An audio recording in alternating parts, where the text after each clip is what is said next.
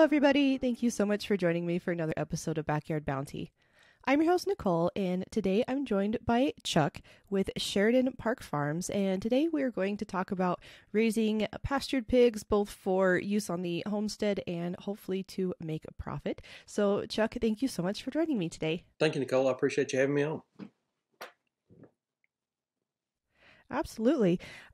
So, I'm really excited to talk about pastured pork. I think the more that folks can raise food in their backyard, the better. And if they can make a profit from it, even better yet. So can you tell me a little bit more about your farm operation and how you got started with Sure. pork? Yeah. So we're just south of Greensboro, North Carolina, which is the third largest city in North Carolina. We're currently farming 32 acres. 20 acres of that we own, and then we lease an adjoining 12, which is just conveniently it's right next to us. It's actually our neighbor's property, so that worked out really well because there's no right of way issues or anything like that. It's right next to us. So we've got 32 acres. Sure. My wife and I started farming. This will be 18, 19, 20. This will be our fourth full year. We started in February. We got our first animals on the farm in February of 2018. We started this venture with zero farming experience. I've got about 28 years in the healthcare industry. My wife has 20 some years in the healthcare industry, and she works for an accountant's office by trade now. What she does. And so we got in. The good Lord looks out for drunkards and fools, I tell everybody. And so he's kept his eye on us. What got us into this, my wife had done a little bit of a summer internship at a local small butcher shop in the foothills of North Carolina. And she came home one day and she said to me, I think there's something to this local food, like locally raised, ethically raised food movement. And up until then, I really didn't know much about it. I was pretty blind to the whole idea. So started doing a little bit of research, and dang on, she was right. She was on to something. So we watched Food Inc. We started reading and listening to a lot of Joel Salatin stuff and learning about regenerative ag and that kind of thing. And so we got really interested in farming and raising our own food. About that time, I had a job opportunity that was going to require a move for us, and so we decided during the move we were going to buy some land and start raising some chickens on our own. And basically for meat for us, maybe have a few extra to sell. I mean, it wasn't really, we didn't go into it planning to be a business essentially. If we sold a few to cover our cost, hey, that was great. We got some good food out of the whole deal. And so we found this property here in Greensboro and bought it. And like I said, our initial goal was we were going to go all in on pastured poultry. We were going to do the moving the chickens every day and the whole pastured poultry movement. And I was commuting back and forth to work, and I was consuming every bit of content that I could consume to learn about this farming thing that we were getting ready to start. And so I was on my way to work one day, and I was listening to a podcast, and the name of it is The Grass-Fed Life, Darby Simpson and Diego Footer. And they were talking about farming enterprises. And Darby made the comment that pound for pound, hour for hour, that pigs were a much better investment than pastured poultry. So I came home and made the grand announcement, hey, we're getting pigs.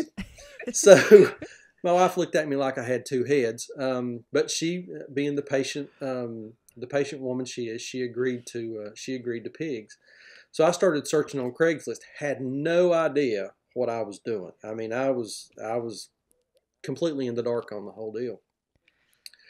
And so searching Craigslist, found a guy about an hour away that had some pigs for sale, and so we kind of worked the deal over Craigslist. So one rainy, nasty Saturday, we go up to this guy's farm to buy these pigs, and we pull up, and it's a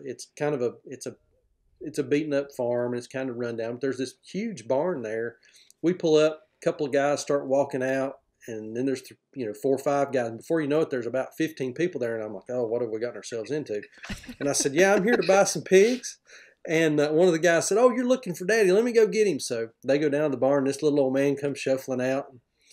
So he takes us up to where these pigs are, and he's got, I don't know, 8 or 10 pigs on just this little landscaping trailer with some sides on it.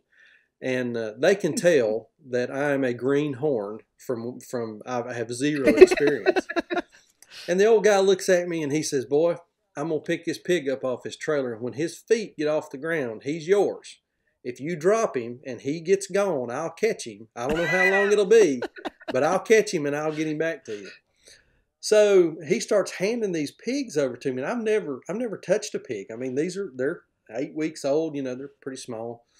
And you pick a pig up by its hind legs, and it's like a washing machine out of balance. That thing just shakes, I mean, they're just squealing and crying. I mean, it's unbelievable at the noise they make.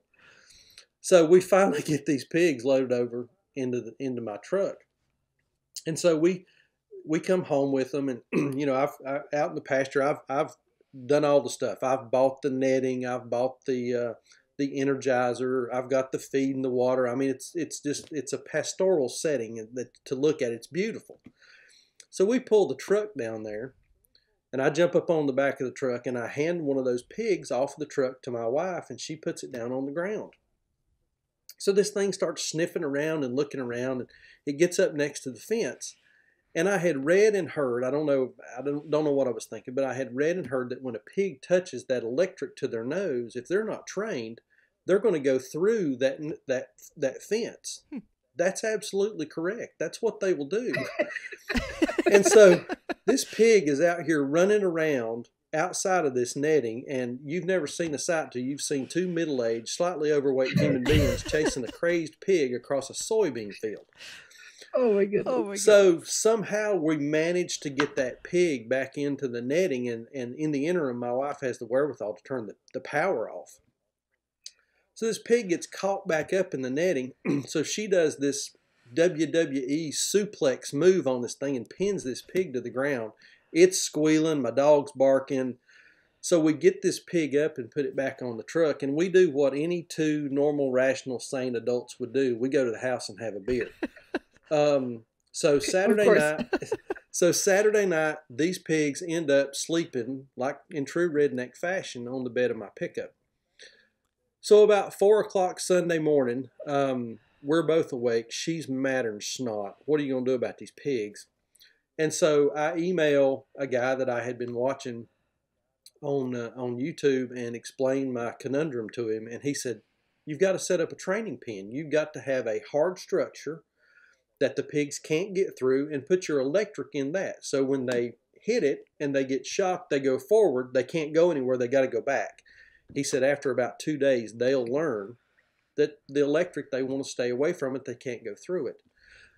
So we wait till about 9 o'clock. We hook the trailer up to the truck, and me and my wife and the pigs go to Tractor Supply and get some pig panels and some green T-posts. We come back.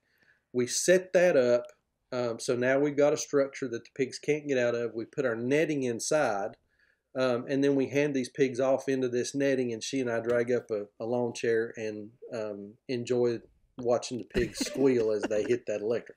So that was my first experience with pigs, and I think the take-home message there is, if you're interested in pigs, find a mentor that can help walk you through some of the very basic steps of getting started with pigs. Pigs are much different than chickens or rabbits or any other bees or any other type of livestock that you can manage. So get a mentor and learn the ins and outs of pigs. But again, pigs are wonderful animals. Getting those pigs has been the best decision we could make for our farm from the business aspect and also from a land management aspect. Pigs are wonderful. So obviously you kind of had trial by fire. Yes. And went through all the beginner mistakes, it sounds like. Absolutely. So our apologies. Sorry. So yeah, we did learn a lot of hard lessons, and even now, folks will call me up or email me and say, "Hey, can you tell me how to raise pigs?" No, but I can tell you how not to. We've made all the mistakes, and I'll be glad to share those with you and steer you clear of those. Well, that's an important part of getting started, I guess, and is making those mistakes and knowing not what to do again. But would you say that pigs are for everybody, or are there certain people that maybe shouldn't have pigs? Yeah, so no, pigs are not for everybody. There's a couple things that you're absolutely gonna need if you want to do pigs, particularly on scale. Pigs do require a bit of space.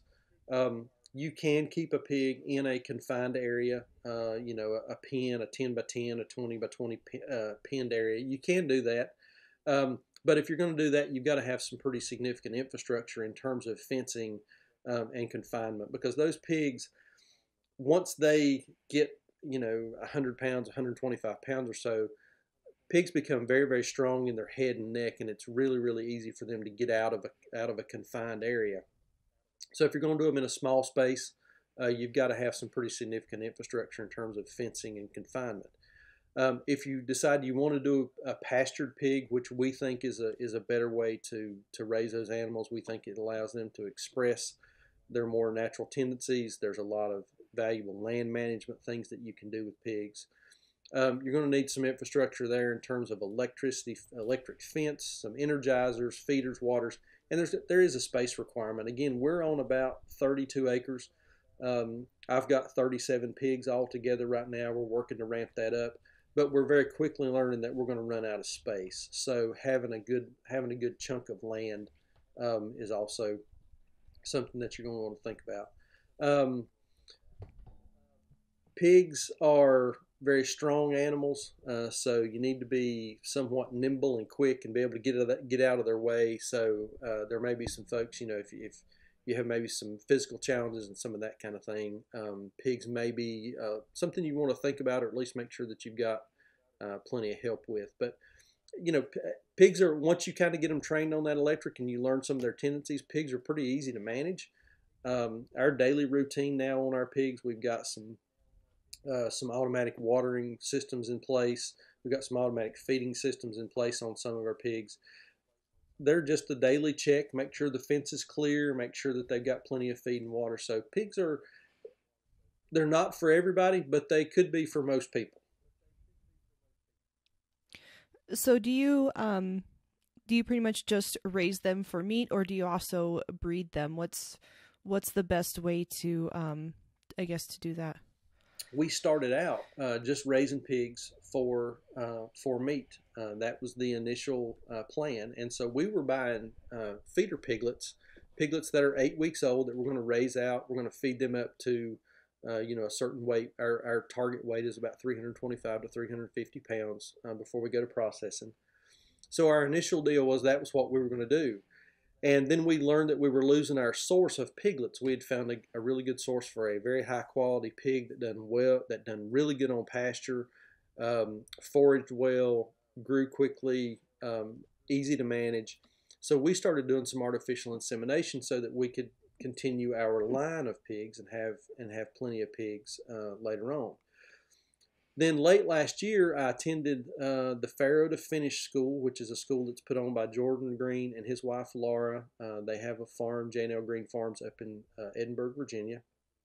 And in talking to some of the folks there and talking to Jordan and the guys that were in the school, and just basically some general observation, we kind of figured out that good quality piglets were becoming more and more difficult to find. So now we've entered into a bit more of a breeding operation.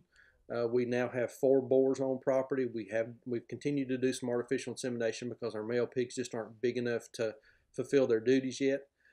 So we're continuing to do some artificial insemination, but we're going to try to work and help fill that need for those good quality piglets that folks are looking for. More and more folks are getting interested in raising their own meat, knowing where their food comes from, providing some good quality food for their local communities, and a good quality piglet that has proven genetics that does well on pasture. Those things are getting a little tougher and tougher to find. So we're going to try to fill that need, and that's something that we're working on right now. And remind me, maybe you mentioned it and I missed it, but what breed of pigs do you have? So our two initial sows that we've started our herd off of they were just kind of a mutt pig. Had a little bit of Duroc, a little bit of Berkshire, a little bit of Yorkshire, a little bit of Tamworth.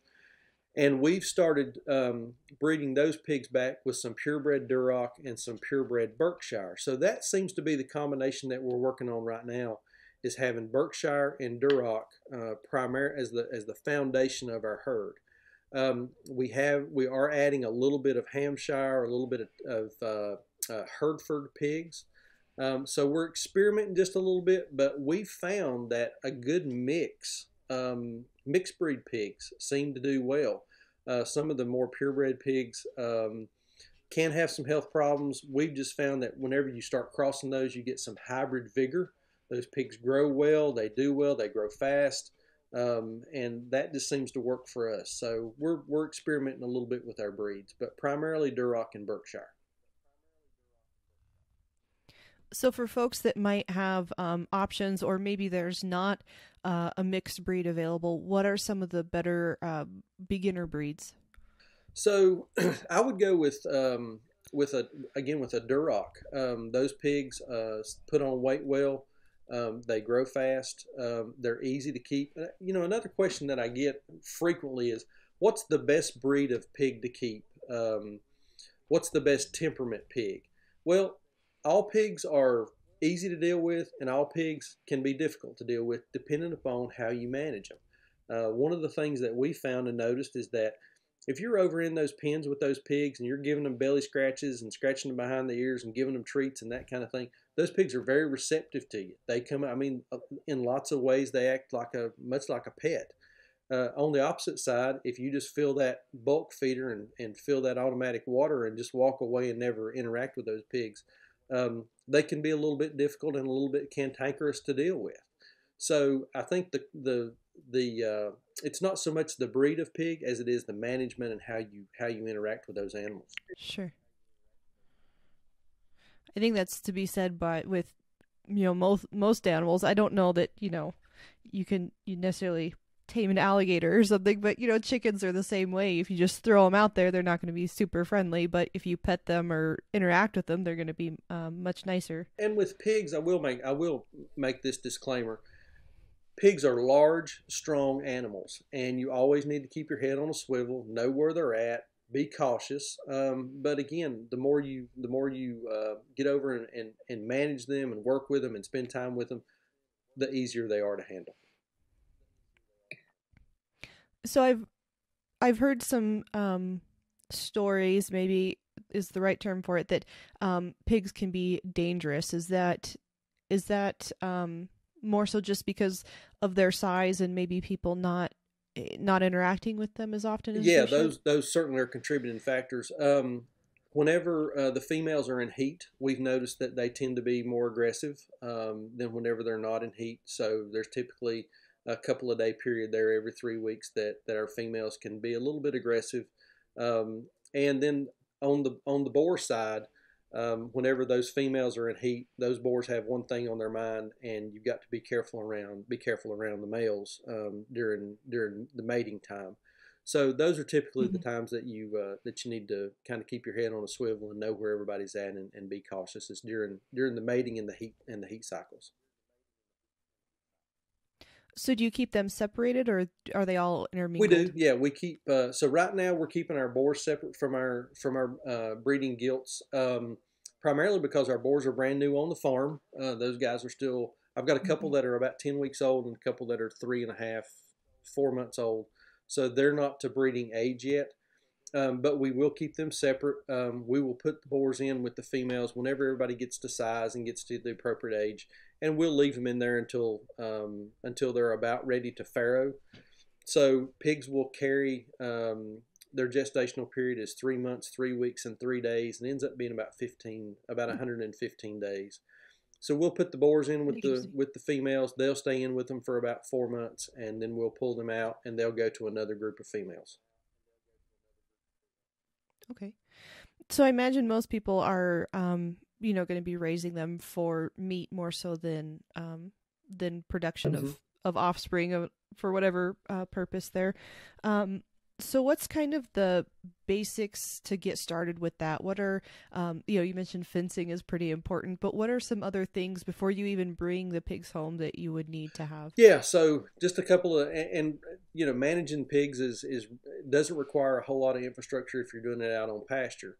You're going to need a training pen. So we use just some pretty standard 16-foot long pig panels. You can pick those up at any local feed store, animal supply store, tractor supply type, Rural King type stores.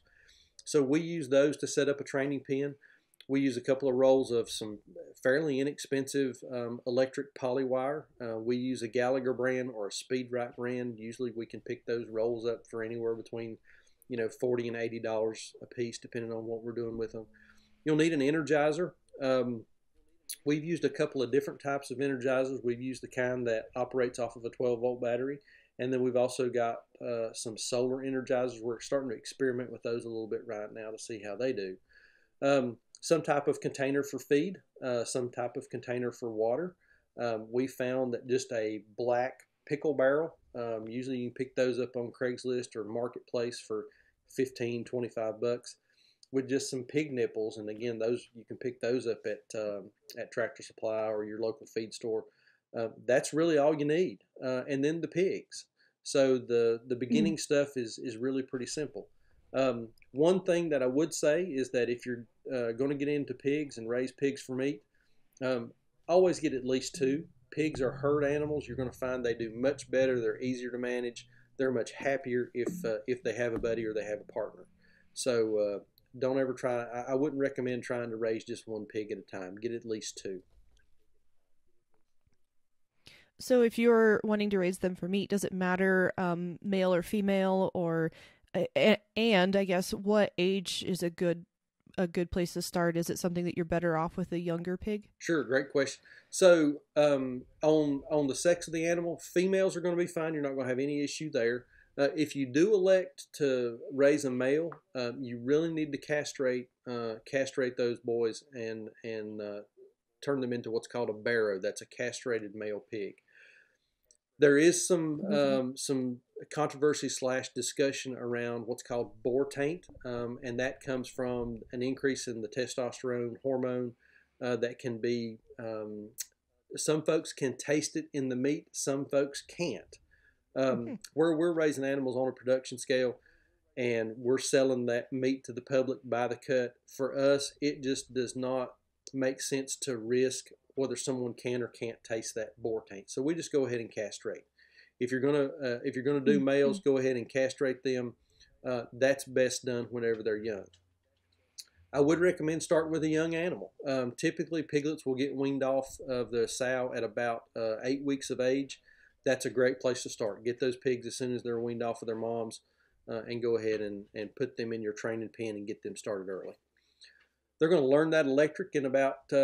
They typically will learn it in a couple of days. We'll usually leave pigs in a training pen for a week or so just to make sure everybody's comfortable and they know the fencing really well before we turn them out on pasture. Sure. And then what kind of housing do they need?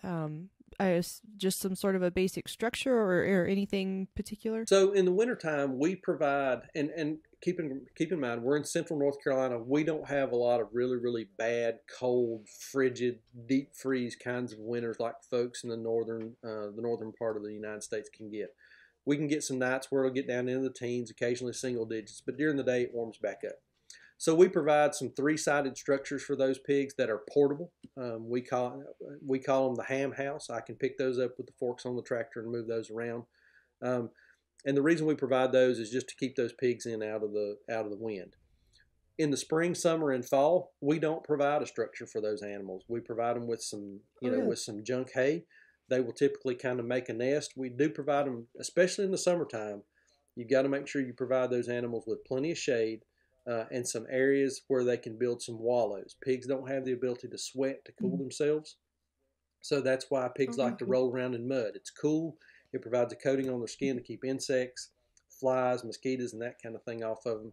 So they need an area that's got an area that has some water for a wallow, plenty of shade, and then in the wintertime, something to keep them out of the wind. again, we provide that little three-sided structure. Works great for them. Some of our adult pigs, we make sure they're in a wooded area, and we give them plenty of hay, and we may not even provide them with a structure. So pigs are very self-sufficient. They don't need a lot of housing. No need for a whole lot of infrastructure related to the housing piece. Just make sure they've got some cover from some trees, a little bit of hay to nest up in, and they're going to be fine.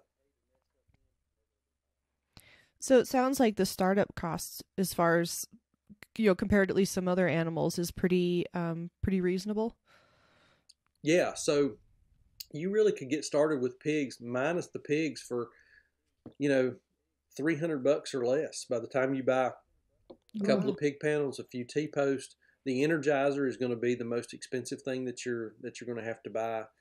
We typically would recommend someone get a 2 or a 3 joule Energizer at minimum, because you do want to have a nice hot energized fence for those pigs, especially when they're young. You want them to learn that fence is hot. They don't want any part of it. You want to keep them away from that fence.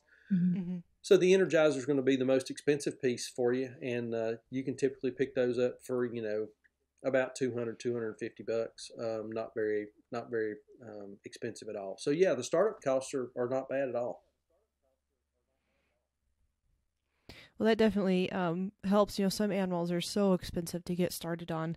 And what about feed? You mentioned that they're on pasture, but I guess, is it just a feed that you buy from the feed store, or what feed options or nutrients or anything like that do you give them? Yeah, so we buy our feed from a local milling company, which is about 15 minutes down the road here. They do a custom grind for us. It's about a 16% protein feed. If you've got some local feed mills in your area, they're going to be able to provide you with a good balanced swine feed. The commercial feeds, the Purina, Southern States, Bartlett, all of those companies provide typically a good balanced nutrition feed for those pigs. We do provide our pigs with free choice ration. We could get our pigs to the 325, 350 mark without providing them with a whole lot of extra feed, but it would just take a lot longer. So we make sure that they've got plenty of feed available for them. But again, if you've got a local mill close to you, those guys are going to have what you need. If you can't find that, typically your feed stores are going to have a good balanced swine ration that you can pick up for pretty reasonable price. Okay. And so I guess expanding on feeding, what's the average age of butcher? How long do we need to take care of these animals before we can process them? So typically you're going to take about 7 to 8 months. That's from birth to processing, 7 to 8 months to get a pig to a good butcher size. What we found with our animals, and in talking to a lot of other farmers, this seems to be sort of the sweet spot, is that 325 to 350 pound range on the pig whenever you go to processing. Anything smaller than that, the pigs seem to be pretty lean and don't have quite as much fat and marbling as what you would hope to see through some of the carcass. Anything much larger than that, and the fat tends to start retarding some of the muscle growth, and you don't get a good loin, you don't get good loin chops and that kind of thing. So for us, again, we found that 325 to 350 pound range to be kind of the sweet spot.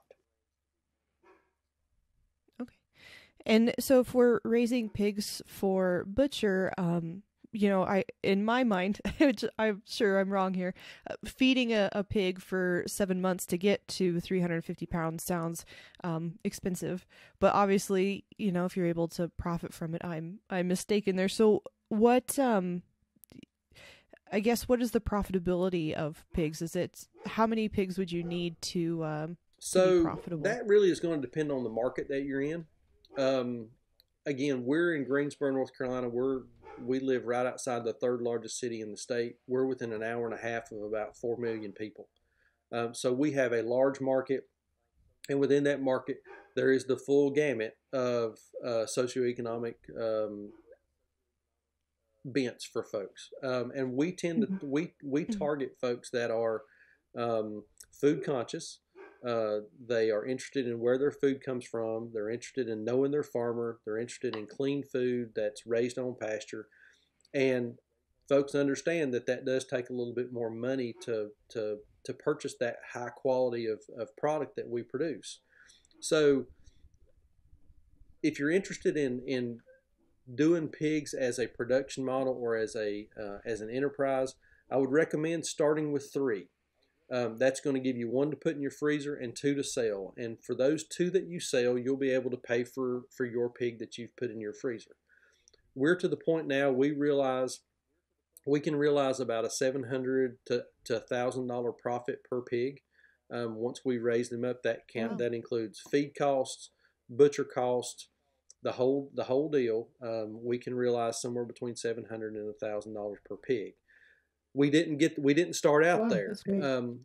Over time we've built a clientele, we've built a reputation, we've built folks understand that they're buying a high quality product from us, and so we can command a little bit higher price than other folks may be able to. Again, because we target the folks that are interested in quality meat, locally raised, know your farmer, and just a higher end product. So what are some of your main outlets? I saw on your website the farmers market. Do you also ship, or is it all pretty much just local business? So far, everything's been local. We do 2 farmers markets per week, and then we also sell to a small local niche grocery store just down the road a little ways, and that's another outlet. We do a lot of on-farm sales. We have a lot of folks that come direct to the farm to buy. We're trying to crack that shipping nut. We did do a shipping experiment a couple of weeks ago. Didn't work out very well, but we learned some valuable lessons. So we're working on trying to get the shipping piece down and get that to where that's something that we can offer to customers, and we can get our product out to a little wider audience. The shipping of meat is just the packaging, the dry ice, the time in which you have to ship it, the cost for shipping. It's a little bit of a cost prohibitive thing, but we're trying to figure that out. Sure. Well, and especially right now, there's a lot of shipping challenges for everybody with shipping delays and things. And frankly, Amazon is spoiling us all. I mean, it's super easy to order a computer mouse on your phone tonight, and it's at your door tomorrow by lunch. So Amazon's kind of ruined us all, and those of us that don't have that those big outlets and those big connections with UPS and the Postal Service, we're still floundering and trying to get that deal figured out. Yeah, I definitely experienced that with our little shop as well. I wanted to ask you, kind of going back to the husbandry side of things.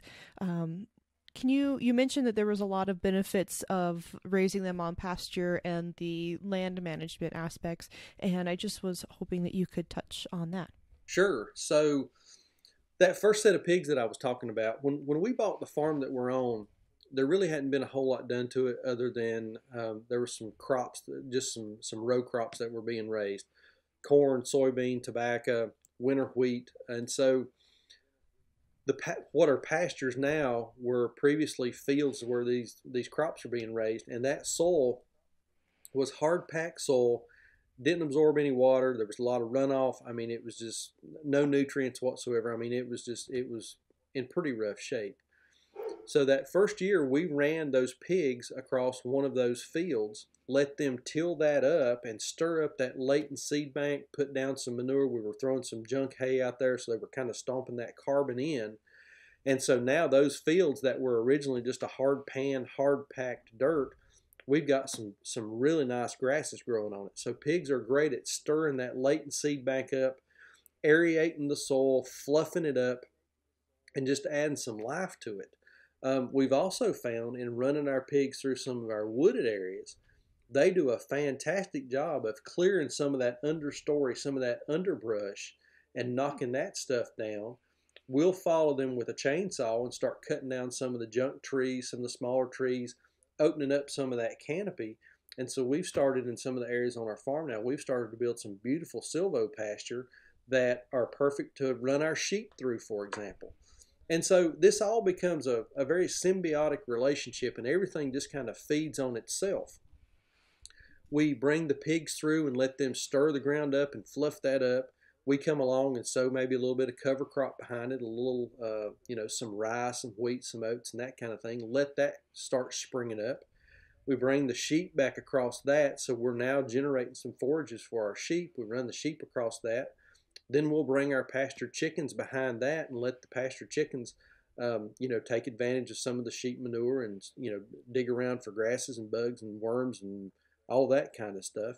And then it's time to bring the pigs back through. So we just create this continuous cycle of animals moving across our farm, and we can increase the production capacity of the land while we're getting, we're building soil. Everything's putting manure down. We're stomping the carbon back in, and we're just building some life back into this farm that when we bought it was just becoming barren, and unless you were just pouring the chemicals to it, nothing would grow here.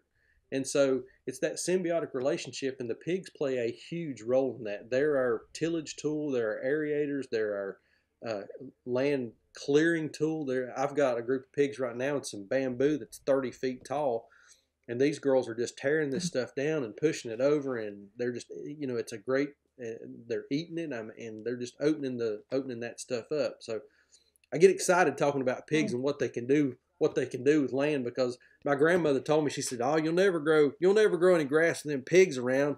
And now she comes down and she can't believe what we're doing on this farm with getting this grass to grow, and we've had pigs on it. It's just unbelievable. Sure. That's amazing. So do you need to rotationally to rotate their fields and things for disease and worms like you do other animals? Yes, absolutely. So we keep those pigs moving. We typically will leave pigs on a spot. And that's another question we get. How long can pigs stay in an area? Well, it depends on how big the area it is, depends on how many pigs you've got there, depends on how big the pigs are. 10 100-pound pigs are going to do a different amount of damage than 10 200-pound pigs. There's more pressure on that. Sure. So we do keep everything moving. We want to get them off of their manure. Of course, pigs do tend to have a bathroom area within their paddocks, so we do want to move them off that. We also want to distribute that manure around. We don't want pigs just in one place where there's just this overabundance of manure and it's not being spread out. And then also, if you leave pigs on an area too long, they're going to compact the ground, particularly around feed and water stations, and it's going to be more difficult to get grass growing in those areas. And I've done that a couple of times. I've left pigs in a spot too long, and they've really compacted down around where the feed and water was. We were moving some sheep today, and we were moving their hay feeder, and a guy that was helping me, David, he said, "Something's been here before." And I said, "Yeah, I had the pig feeder there one time because it was just compacted and there wasn't any grass growing." So yeah, you got to keep those animals moving. Pigs need to keep moving from space to space on a pretty regular rotation. Sure, that makes sense. So are there any other common beginner mistakes or even misconceptions about raising pigs that you've found along the way from talking to other people, and then other mistakes that you've made? Yeah. As well? So one of the big misconceptions is that pigs stink. And again, if you're moving those pigs and you keep them rotated around, and you distribute that manure out over a broader area, we have very little odor at all. The only time we really get much odor is if we've had just a ton of rain, and that manure starts to liquefy some, and you can get a little bit of an odor there. But otherwise, the farm doesn't stink. You really don't smell those pigs. Mistakes that we've made: not moving them frequently enough. We have had some pigs that we've left in an area for a little bit too long, and we've had to go back and recover some of the damages that's been caused there. Making sure that fence stays on. We have accidentally left the fence off, and they do get kind of curious, and they will push across it. And then also not making sure that the area around your fencing is clear. Pigs tend to berm. They push leaves and sticks and material around, and they will push that right up to the edge of that fence because that's as far as they can go. Oh, really? And over time, they'll push that up against that fence, and that fence will ground out, and you'll lose your energy on the fence. So, making sure fences stay clear. But otherwise, I mean, just good general management practices. Always make sure they got plenty of feed, they got plenty of water, and the fence is good. Those are the three key things to being successful with pigs. Wonderful. Well, obviously, there's more than we could talk about just in our short podcast here, but I know that you have some really great resources, your YouTube channel and your website. So can you share those with us so that if somebody's wanting to get more information, they can get that information from you? Yeah, so we've got a YouTube channel, and our YouTube channel, it's kind of interesting how that started. We started our YouTube channel. We wanted to just do some videos that we were going to post over on our webpage to give our customers a little bit of an insight into who we are and how their food's being raised, and give them kind of a behind the scenes look. Well, one video turned into 2, into 3, into 150 videos now. So we've got a YouTube channel. It's Sheraton Park Farms. If you just Google or just search us on YouTube, you'll find us over there. We talk about all things pigs, chickens, sheep, just general farming stuff. We do land clearing, tractor work. I mean, we got all kinds of stuff going on over there. But our primary focus is on pigs and on pastured pigs. And then also we also have a webpage. It's SheratonParkFarms.com. You can find us there, and then we're also on Facebook and also on Instagram. Love to talk pigs with folks, so if you've got a question, please reach out to us. We're glad to try to provide what information we can and help folks out. We think this is a great lifestyle. We think pigs are a great animal to have on your farm, and we encourage folks to give them a try. Wonderful. And of course, as always, we'll put the we'll put the links in the show notes that folks can find you easier there. And Chuck, thank you so much for joining me today. I really appreciate you sharing your time and your education with us. Nicole, thank you. It's been a pleasure. And for those listening, thank you so much for joining me for another episode of Backyard Bounty, and we'll see you again next week.